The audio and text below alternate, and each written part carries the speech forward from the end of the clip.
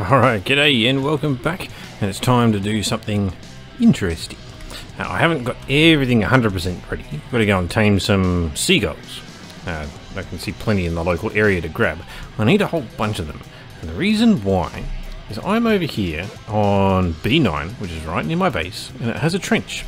I've just spent the last, I guess, couple of hours taming and breeding dolphins.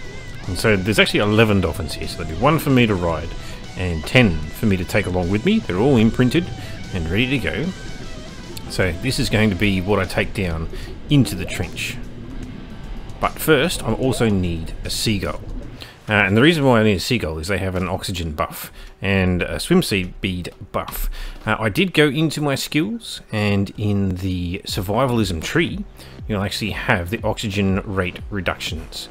So I've also grabbed them. It gives you a total of 60% reduction in oxygen.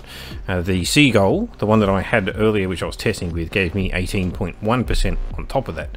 So it was getting pretty much close to 80% reduction in oxygen depletion, which is really quite significant. I timed it and I took about 37. So if I have a look at my oxygen, oh, I've lost a buff somewhere.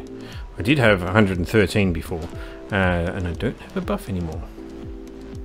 Not sure where it's gone, but in this big long list of all the green text here, there is actually a 60% oxygen consumption rate, 60%, and that comes from the skills. And if you get a seagull, it does it even more. The only problem with a seagull is it will actually die if you take it with you. Like its oxygen will run out and it will die. I've already had that happen once. Unless something else killed it, I don't really know. I did feed it, so I don't feel like it died because of lack of food. But I want to grab a bunch of them, just because that extra 20% oxygen reduction is going to be massive. When I had nothing on me, I basically consumed 37 oxygen in 1 minute. But then when I had all of the buffs, I consumed 5.8 oxygen in 1 minute. So it's really, really good. Basically, I can get 20 minutes underwater with a decent seagull. So I'm going to go and get a couple of those now, and then we're going to go for a swim. Alright, it's really hard to see because it's getting dark. That's a little bit better. I am centered, so I'm kind of only just above the thing right now. I'll go a little bit further this way. Ooh, it's a sunken treasure as well. Don't really want a sunken treasure, but alright. Okay, we're right above the trench now. Let's get the most oxygen I can. Try not to kill myself. And then we go straight down. We'll see what happens. We should get ignored by everything, except for maybe jellyfishes. Oh, there's an edge of a trench there. It's so dark. Oh, there we go. Nice. In theory, I have 20 minutes. My seagull's already dead. It's already done and dusted. Oh, my character is going to freeze to death down here. Yeah, that's not working. Okay, up we go. No, my character's going to die before then.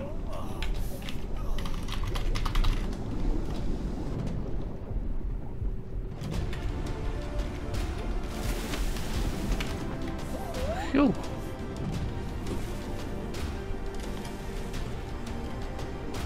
Okay, that is certainly something that I need to recognize. Oh, this sperm whale's coming to get me. Go and have a feast, boys.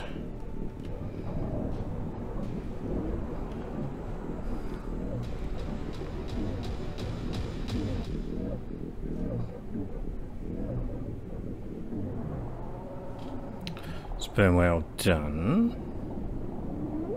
Now, we need some better armor because I'm freezing to death.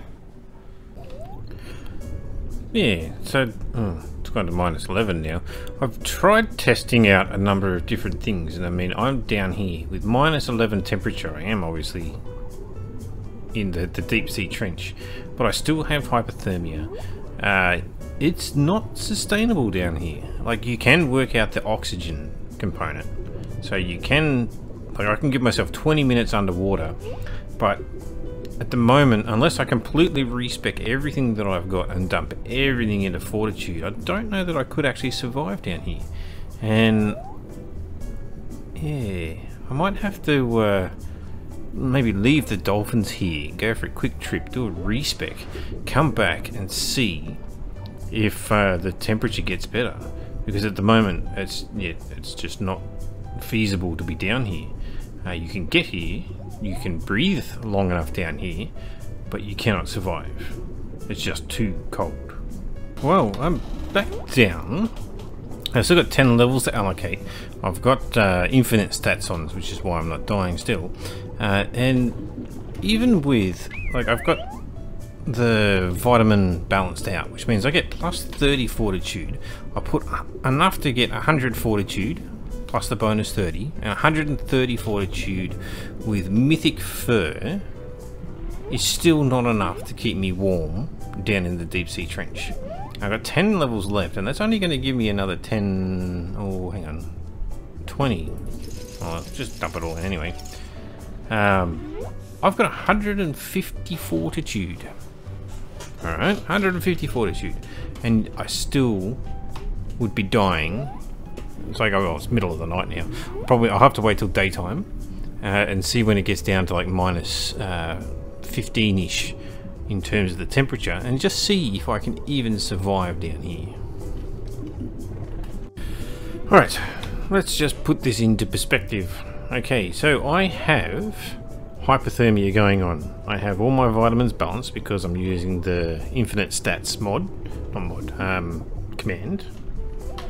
And the temperature is minus 15, and I guess it just went minus 14.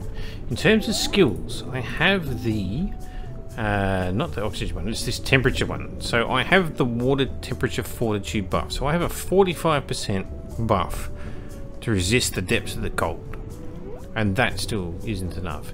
On top of that, I spawned in mythical fur gear to give me a significant boost of my hypothermic insulation, and it's not having an effect. Alright, so still minus 14 degrees here. The only thing I can think of now is to just go ballistic on spawning in some fur stuff and just try and get the highest level fur gear I can possibly get and see whether I will survive. Alright, ridiculous stuff.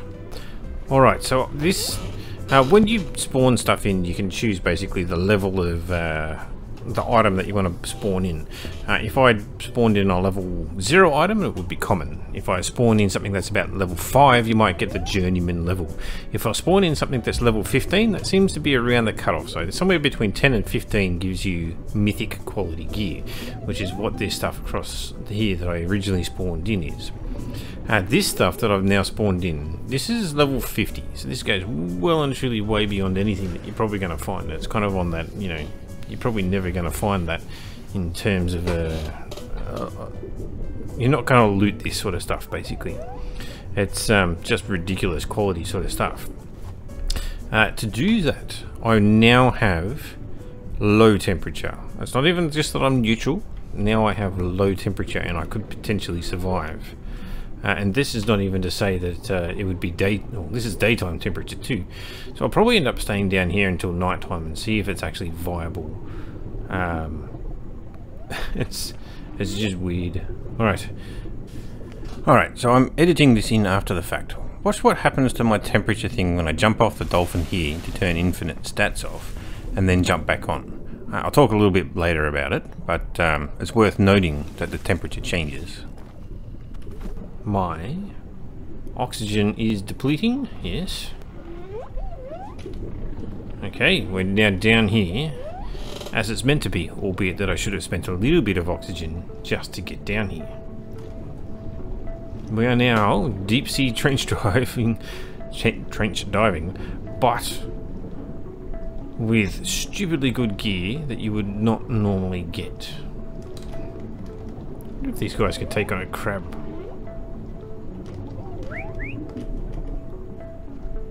You guys not attacking it? Will you attack it? They're not attacking the crab. Interesting. No, get off me.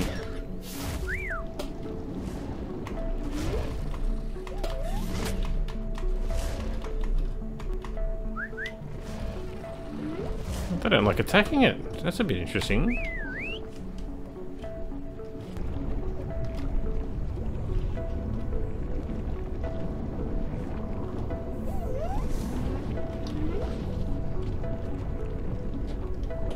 Well, at the very least, we can come down and we can have a look at the wonderful site that is a deep sea trench, which I haven't been down for a while.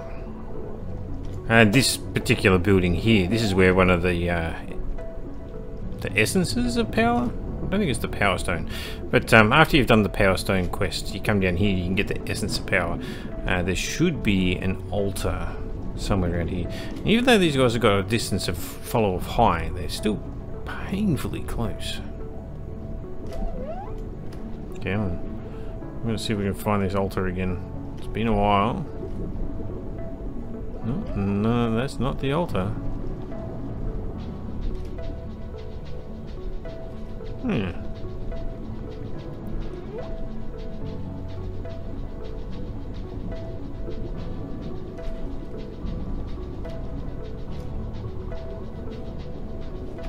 Maybe it doesn't appear until you've actually done the power stone.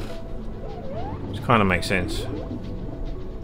Normally there is an altar somewhere here that you can actually touch, and it does the whole essence of power thing. Anyway, let's just keep wandering the wonderful sites that are down here and not fight crabs, because the crabs just don't work. I suppose we... What was that noise? We could try harvesting some things. Oh, I'm now down to freezing. So minus 15 instead of minus 14, and I've now got hypothermia again, even with the ridiculous gear that I have now. Ooh, hello. Now that looks interesting. Let's get over there.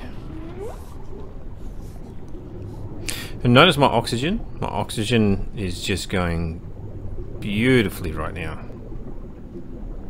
I've got plenty of time. Yep, 20 minutes basically. But we want that. Come on. Can we attack it or not? Come on, you. There they go. Nice. Let's see if they can do it. Oh, they're hammering it. Nice. What happened? Get it.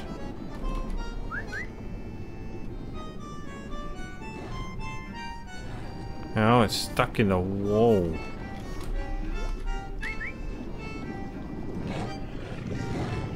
Right, that's a bit of a flaw in the design as well. Creature's getting stuck. Oh, it healed the fool. Come on, we got to get it away from a wall.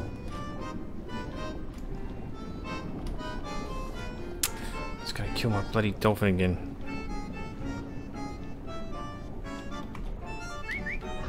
Okay, we're away from the wall now.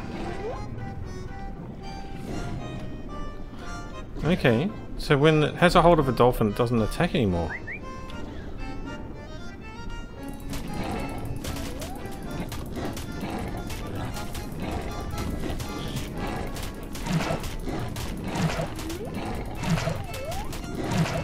Keep attacking. It's gaining a lot of health.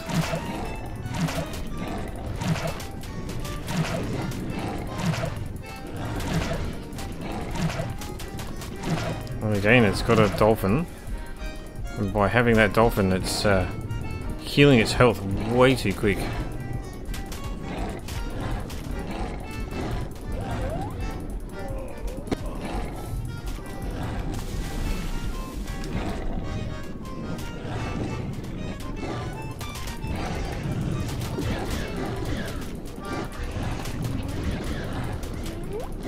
Come on, get it. Whee, we got one. And I had to very, very quickly put infinite stats back on then because I was just about to die. I just noticed something as I was rewatching the video as I'm editing. Notice that when I jump off the Dolphin and jump back on, the temperature changes from not so cold to extra cold. And I think earlier I saw that it actually went from not so cold to not cold at all. I think there might be something going wrong with the temperature on the Dolphin. Well, that will do. It's very interesting to come back down here again after such a long time and test out the Dolphins. At this stage it's probably not a very viable thing, and hopefully there'll be potentially some updates when they realise what it's like to be down here with a Dolphin.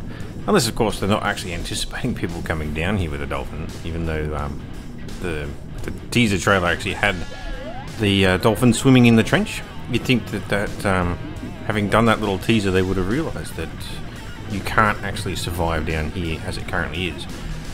That being said, it does look like there's a little bit of a bug with the Dolphins and temperature. When you are riding the Dolphin, the temperature is worse than when you are off the Dolphin, which was a little bit of a strange find just then that I did while I'm editing this video. So I'm actually re-recording my finishing component here as it is. That being said, I enjoy coming back down here again. It's a lovely area.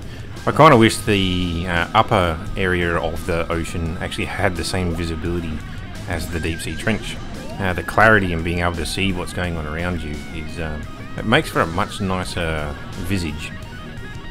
Maybe they can put an item in the game that would allow you to do that. Some kind of goggles maybe, I don't know. Alright, well, once again, thanks for watching. I hope you found it interesting watching this testing with the Dolphins down in the deep sea trench. And I'm not even sure what I'm going to do next with Atlas. We'll wait and see what the next patch is, and potentially I'm going to restart my game so that I can experience what it's like to try and gain gold under the new system. Alright, thanks for watching, and I'll see you in the next one. See ya.